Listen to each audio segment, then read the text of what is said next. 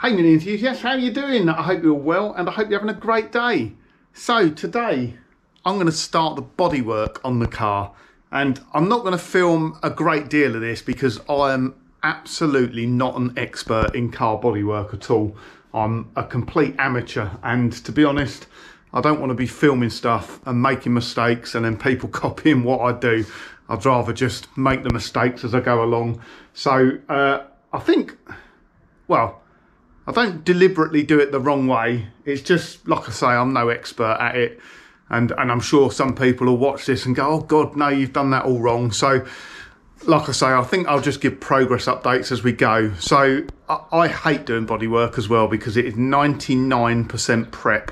The 1% of laying the paint on is probably the most satisfying bit, but if you don't do that 99% prep, you don't get that ratio right to begin with. You just end up messing it up. So let me turn around and I'll show you what I'm working on. So the first thing obviously is the rear of the car, and there was far more to do on the back than I first thought there would be. I thought it was a little bit of a repair on the valance and maybe one of the closing panels, but as you'd have seen in the previous videos, there was a hell of a lot to be done. So that means there's more bodywork to be done on the back. Pretty much the whole corner on both sides has been replaced. So I've sort of started blending that in with filler. Probably get 2 or 3 coats of filler on there. And same again the other side. One thing I've picked up from watching other people's bodywork videos is when putting on filler, not to put filler on over any of the paint, because you get a reaction line around the edge of the filler then, or you can do, especially I think when painting cellulose over the top, because it reactivates it. So the filler goes, I do it onto bare metal, and I make sure that the line of the filler doesn't go into the actual paintwork itself. I don't know whether that's right or that's wrong, but as I say, that's what I've seen anyway. At the front here I've got a couple of small repair sections. These are my own mistake. These are where I dented the wing upwards a little bit, trying to get it in because I was hitting from underneath. So I've dollied them back down and then just put a skim of filler over the top. So they were high spots, they should be low spots now. And then I've cleaned up the corners here because we're going to be seam sealing these corners. So again, both sides. So I'll be back with I don't know what the next step's going to be, progress update, but I'm sure there'll be a few hours between now and the next one. Okay, like I said, I've done loads off camera. So I've seam sealed everywhere. So seam sealed here, we filled over the join there. What else we done? All the fronts all seam sealed now.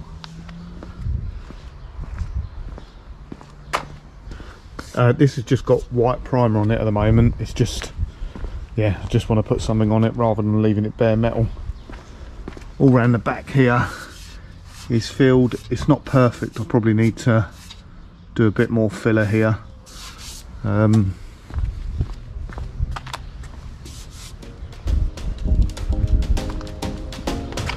I'll do that later.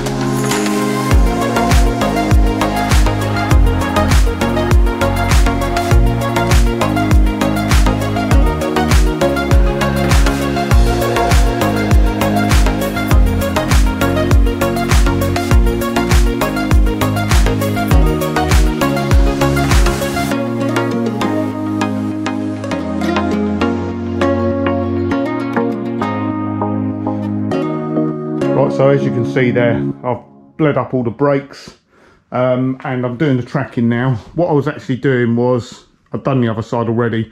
I took the track rod end all the way off. I cleaned up the threads on the tracking on the steering rack. That obviously just makes it easier to adjust. And then you've got to start somewhere. So basically you don't want to start with 5 turns on that side, 10 turns on that side. You want them, even if the tracking is completely wrong, you want them on the even amount of turns.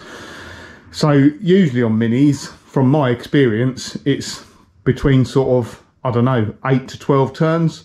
So I've set this side on 11 turns, I set the other side on 11 turns, and obviously now we've just got the tracking gauges on here.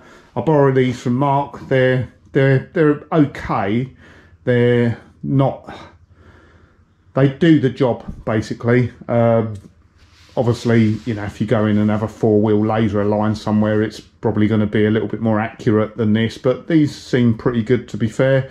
They're just a bit fiddly to get set up. They've got obviously like spirit levels on them. You have to get them set up perfectly, and you need a nice flat even floor to get it all set up nicely.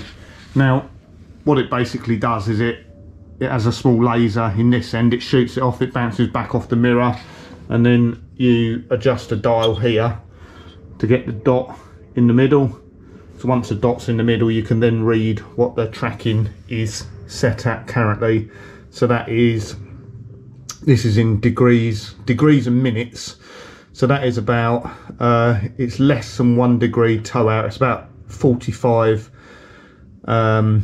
degrees towing out. So that means, so towing out means the front wheels are doing that. Towing in would mean the front wheels are doing that. So what we need to do to get it to tow in some more, this is the back of the wheels where the steering arms is. We need to lengthen the track rod ends to put it in straight. So that's what we're going to do. That's not a long way out, to be honest. Like I say, 11 turns is roughly about what I found minis are.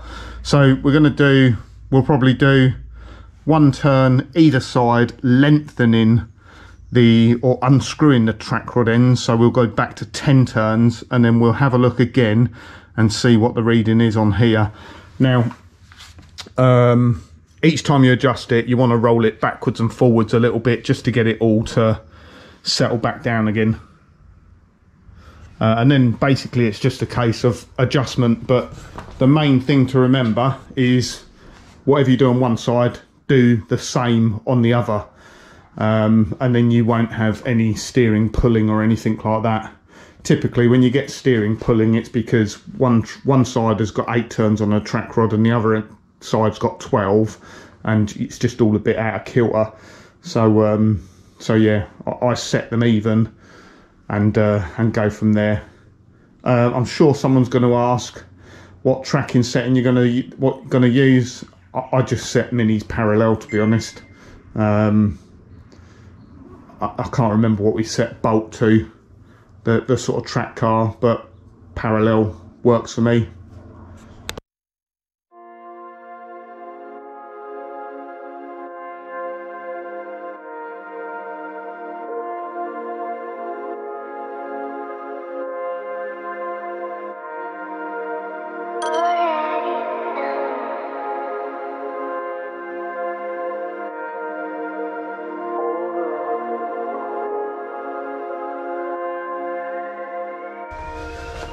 Right, so the first adjustment, 1 turn either side, went from towing out 45 degrees to towing in 45 degrees. So it went the same amount in the opposite direction. So that was 1 turn either side. So it doesn't take a genius to work out. It needs half a turn either side. So I'll back off them. So I will be shortening the track rod ends by half a turn, and we should be there or thereabouts then.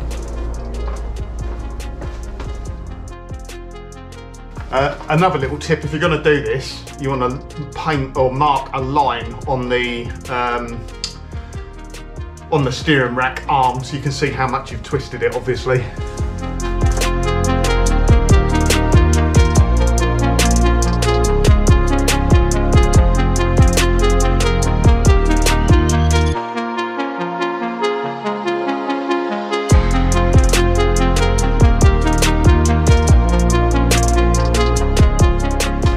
we go, bang on parallel. I'm sure some people will comment and say, oh, it's meant to be, you know, a very slight bit of toe in or toe out. I can never quite remember. Front wheel drive cars, I think, are meant to toe in and rear wheel drive cars toe out. I can't quite remember. Back in the old college days, that is, but yeah, front wheel drive, rear wheel drive, it makes a difference. But these gauges are not really accurate enough to go down to fine detail, I think. It's showing parallel, and that's about good enough. The only other thing we've got to remember now is to tighten up the lock nuts on the track rod ends and cable tie up the rack boots if you've had to slacken them off to twist the rack around.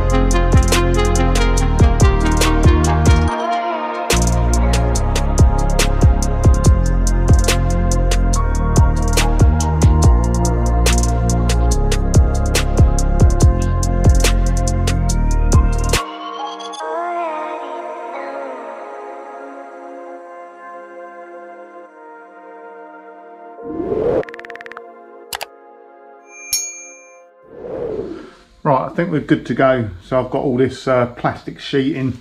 It's actually a new type of masking. It's not paper, is it? It's pre-taped masking, PVC, whatever it is. I think it was about 10-11 quid for 25 metres, which doesn't seem too bad. I've used the paper stuff before. I actually prefer the paper stuff, although this seems to cover, or it's much bigger. It's probably more cost effective using this. But yeah, so next job is just to get the Gravitex on. Like I say, it's a bit of a mess. Mask up, goggles.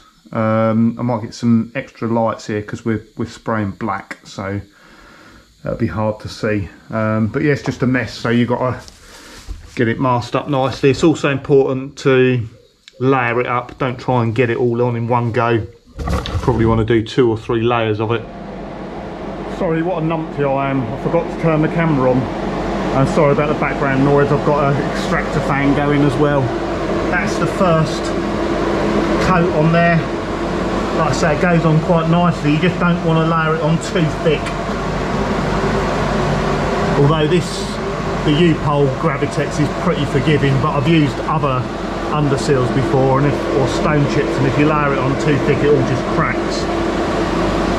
So we'll give that, well, it's pretty cold in the garage actually. Probably it's not ideal for painting. It's 8.1 degrees, so maybe I'll put a heater on that. We'll give it half an hour to dry, and then we'll get a second coat on there, and then that should be fine. You can see I've masked up the top here.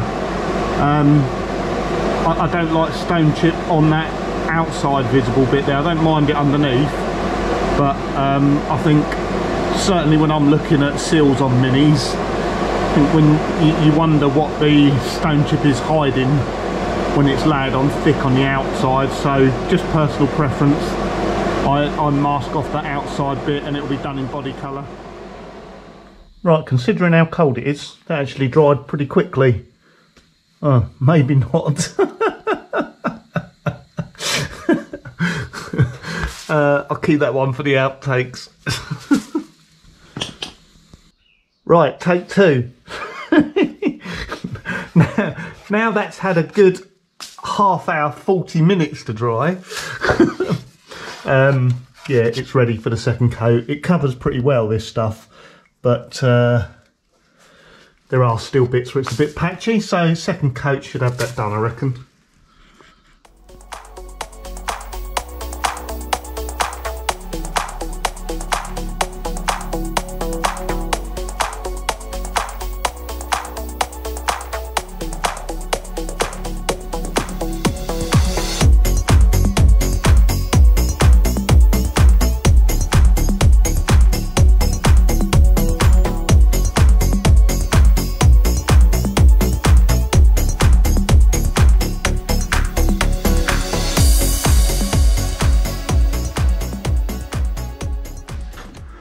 Right, so that's our sills and the underside, this side, all stone chipped U-pole Gravitex, and then body coloured. And like I said, the outside bit I've done in body colour. There's no stone chip on that. I just think it looks neater. Yeah, it's looking good. Looking good. The next bit, I need to take this front wheel off, and we're going to do the inside of the wheel arch. Right, so the next bit is underneath these front wheel arches. So obviously it's all been repaired up inside. It's all good now. It's been seam sealed. It just wants a bit of stone chip protectant on there now. So we'll get that done. Not sure if I'm going to repaint it body colour. I might do this flitch panel, maybe a bit at the front, just so it looks all right when you look under the arches. Right, and now that's the inside of the arch done as well. Like I say, I've not gone mad on the body colour. It's just had a stone chip on there and a bit of body colour down the bottoms, just so it doesn't look horrible when you look through the wheel arches or past the wheels. So yeah, I've just got to do the other side now. Can't quite remember where I got to with the footage last time. I think I was doing under sealing, sills and inside the arches. So now I'm just really into bodywork prep, and I'm probably just gonna crack on with this and just film little bits as we go through, because like I said, I'm absolutely no expert at bodywork. I've done a couple of other things. I've put a new choke cable on there, and I've sorted out some of this wiring at the front here for the headlights because it was a bit dodgy. It still needs a little, I think it needs to be cut back a little bit actually, because some of the wiring's not that great. So I'm prepping paintwork at the moment. Like I say, I'm absolutely no expert. The back corners here have they've probably had 2 or 3 goes at filling them, because I sort of fill them, rub them back, and I can feel it's still not quite right. But as I've done them now, last sort of one, I'm feeling quite happy with that now. It's just had a final sort of skimmo with very fine filler, and at the front here, as I was going over the panels again, I found a couple of tiny little dents in the panels which I filled, and then this is just fine filler which is waiting to be rubbed down now. And because the problem is, I think it's hard to see, but once you put gloss on there, it will show up any imperfections. Hopefully I've caught them all. I had the ones up here which I put in myself, and I think these ones, I don't know, I must have just knocked them, or they got knocked in transport, but I don't want to paint it and then find them later. The bit I'm not sure about now, so like I say, I'm absolutely no expert with bodywork at all. Hopefully I'm making the right decision here. So this scuttle panel here has got loads, and it's really thick with paint, and as you can see, that's the metal work, and then that'll be e-coat, primer, top coat. So that's the original paintwork for the car, and then you can see then it's got more primer and then another top coat. So this whole car has been resprayed for definite. But this paint along here, it's not too bad towards the edges, but towards the middle there is loads and loads and loads of paint on there. I've had the DA on there and it just keeps clogging up the DA. I think it's just really thick with paint. So I reckon if I have any problems with reactions, it's going to be on that Scuttle. So I think I'm going to take it back to bare metal. What do you think? Am I doing the right thing? If I'm doing the wrong thing, by the time this video goes out, I'd have probably already painted it and already had a bit of a disaster, unfortunately, because yeah, I'm working at quite a pace. So I think I'm just going to go back to bare metal there. Surely there's got to be less problems if I go back to bare metal, and I've bought a strip disc to go on the angle grinder to do that. These will just take off paint without taking any of the metal away, so hopefully it should make light work. What I might find is there's a load of filler in there or something like that, but I don't think there is, so we'll find out. Right, so fast forward half hour, 45 minutes. As you can see, I've taken all the paint off. MPI owners are going to hate me, aren't they? This is the original Scuttle, 40 years old. You can tell that because there's a chassis number stamped into it, and there is no rot at all on that Scuttle. I tell a lie, actually. There's a tiny little bit down in this corner here which will just be cure rusted. Now I am quite conscious, when I was using that strip disc, every now and again you could see metal sparks coming off it. I was trying to be as light as possible, but all these marks will stay in the panel, so that wants a good. I think what I'm going to do with that is give it the whole lot a very, very light skim of fine filler, and then kind of rub it back to pretty much nothing. Hopefully I'm doing the right thing. The paint was really, really thick on there, really thick. And I just think I can't be doing the wrong thing, can I? Going back to bare metal. I mean, that saves all doubt. But it is quite amazing. I mean, obviously they definitely built these cars better than they built the later MPIs. I mean, that says 40 years old, this Scuttle panel, and yeah, or it's 39 years old. The car's 40 next year. So there's my light skim of filler. It's very thin. Right, so there's that Scuttle done now. Hopefully that'll be fine. It's had 2 grades of filler, so it's had P38, which is a fine filler anyway, and then I've gone over it with like an extra fine, not sure what it's called. I'll try and find the tube quickly. It's this stuff, 1 compound fine filler, but it's very, very fine, that is. So next thing I need to do is just get some etch primer on it because it's bare metal. But I've also been prepping the rest of the car, or rest of the front end as well. So the next sort of bit of paint to go on will be primer filler. But I hate doing bodywork. It's taken me, I've probably been on this a good 5 hours doing that Scuttle, prepping the rest. I mean, I've done some stuff around the back as well, but it is just mind-numbingly boring.